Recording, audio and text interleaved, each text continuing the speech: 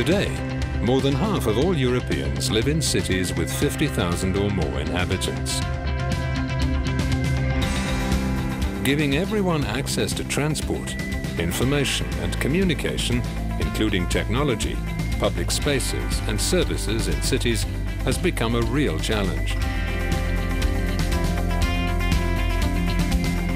This is why the Access City Award is recognizing the city of more than 50,000 people that has decided to rise to the challenge of making accessibility a reality in Europe.